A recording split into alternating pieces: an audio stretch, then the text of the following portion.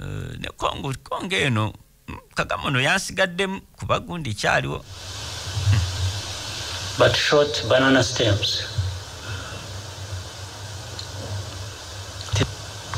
to deal with this situation. On top of the list being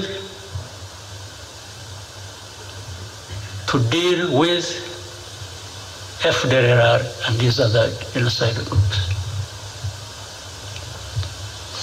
And there is not a single day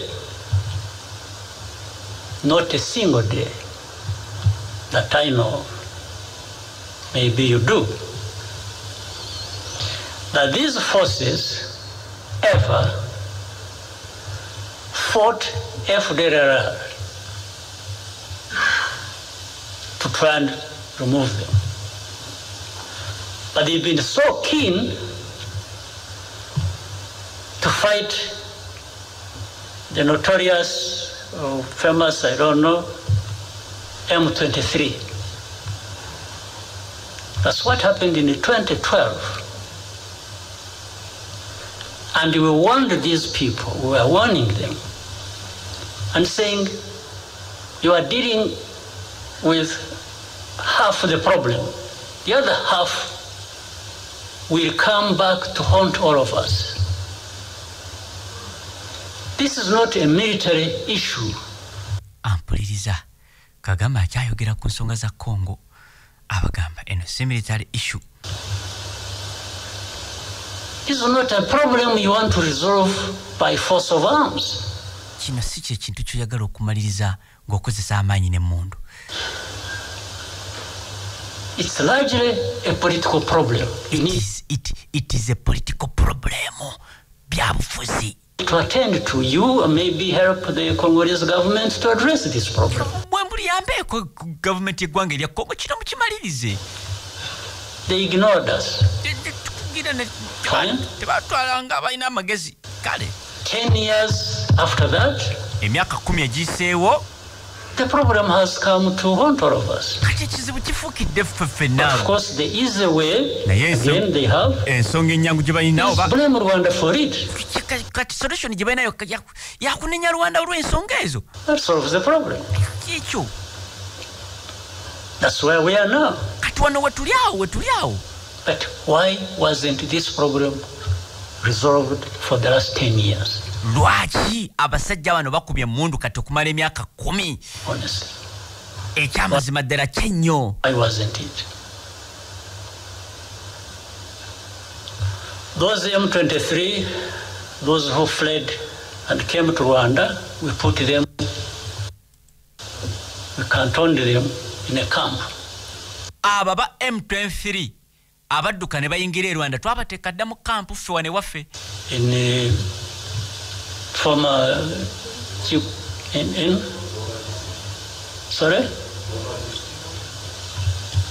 in Ngomba. Former Chibungo. We disarmed them. We gave arms back to Congo. I'm talking about facts here. I'm not Kagame ayogera ku facts wano, twogera ku facts. Fe twabajjako ne tuziza Congo ne tubateeka mu camp.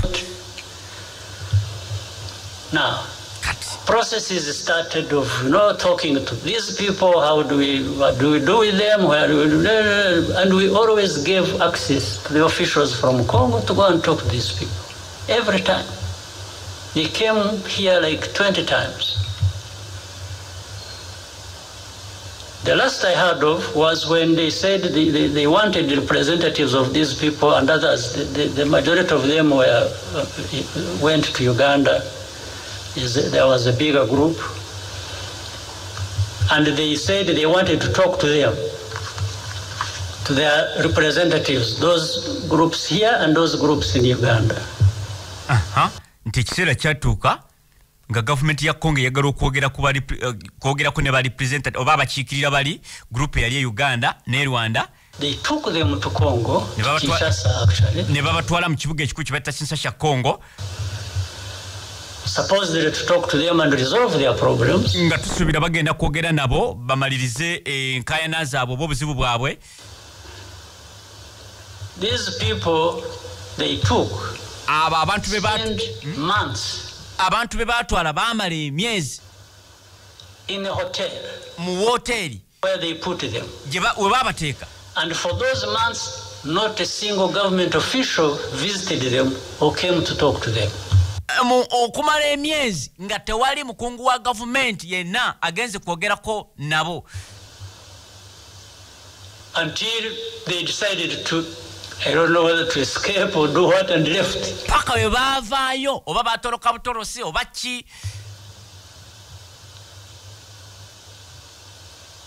Now, kati the problem comes back kati ekizibu kikomyewo to be Rwanda's problem. kifuuka kiti ekizibu kya Rwanda. When they started fighting, bwe batandika okulwana, don't ask me how or where they came from, tombuuza wa gye baava oba but we have batandika had a moment to discuss this openly. tufunye akaseera ak'okwogera ku bino nga ffenna tuli balambulukufu Meetings of heads of state ng'abakulembeze b'amawanga ag'enjawulo in Nairobi, mu Nairobi, Kenya, and it was clearly demonstrated to the Congolese leaders era kino twakiraga n'abakulembeze munda mu ggwanga erya Congo what had been going on. And the only thing they kept telling us was, mbwe ekintu kye baabanga batugamba kyokka kyokka, no, these people must go back where they came from. nedda bano abantu balina okuddayo wa gye baava. And then you ask them, say, where did they come from? kati kagama ababuuza wa gye baava Or what time do you mean? Because even if you assume that they came from here, n'oba ositobereza nti baava Rwanda, where did they come from when they came here? wa ate gye baava ate okujja e Rwanda? And I asked one simple question in the meeting. nabuuza akabuuzo katono nnyo era kamu mu meeting. I said, we would be wasting our time tujja kuba tonona biseera if we do not answer this question and we continued discussing this issue. I said, one simple question. ampuliriza wonna sino ekiri munda mu ggwanga erya Taiwan. Munda mu ggwanga erya Taiwan, China lyo lyegamba nti Taiwan toli ggwanga, Taiwan ffe tukutwala. In fact n'obunkenke obuzze bubaawo ng'Omumerika ayagala okwempawalinga eggwanga lye beeta Taiwan lifuuke ery'amaanyi. Kyova olaba abamu ku bakungu b'eggwanga ery'Amerika baali batandise okwesolosa nga bagenda mu kitundu kye beeta Taiwan. Kati amawulire agaliwo. In fact kansoke nkuwe buwi ku gundi eno, kansoke nkusigira ekifaananyi just kino, then ndyoke nkuwe ekiri munda mu ggwanga erya Taiwan oba amawulire agali munda mu ggwanga lye bayita Taiwan, nga mmaze okusiikira ekifaananyi ekikulu ku ggwanga lye twogerako kuba ndaba Minister of Foreign Affairs munda mu ggwanga erya Taiwan. Kati kino kye mbadde njagala okuwa munywanyi wange asinzidde emakindi ewa Honorable Serukenya nti eggwanga lye bayita Taiwan, officially the Republic of China, ROC, Republic of China, is a country in East Asia at the junction of kanchifune bulungi wano.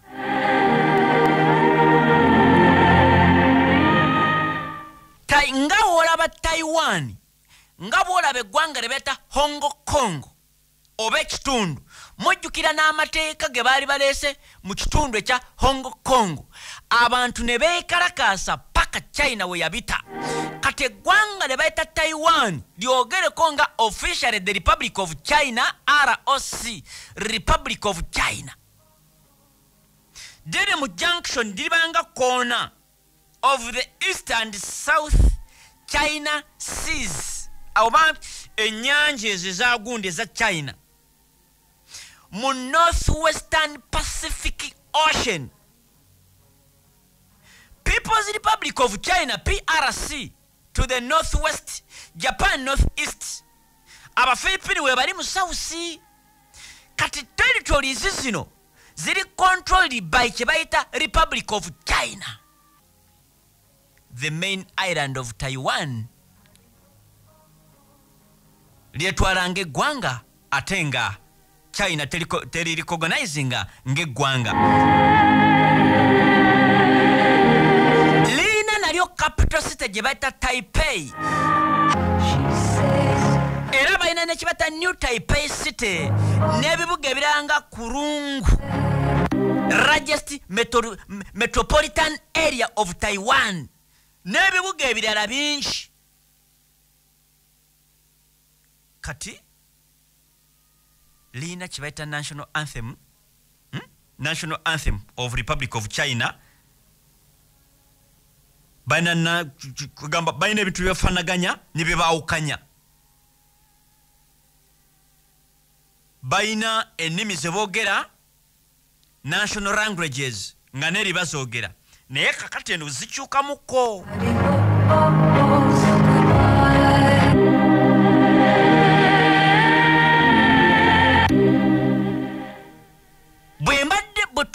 Stories ensoso kola mu China ku COVID mbagambye president w'eggwanga erya China Jinping oba omukulembeze kyokka Taiwan ena president gobeta Tai Ing-wen, vice president Li Ching-ti, executive yen president bameta Su Tsang-chang, legislative yen president bamwita Yoon Sik-kun, control president bamwita Chen Chu, judicial president akulira judiciary bamwita Husu Zhong-hil, examination president bamwita Huang Jong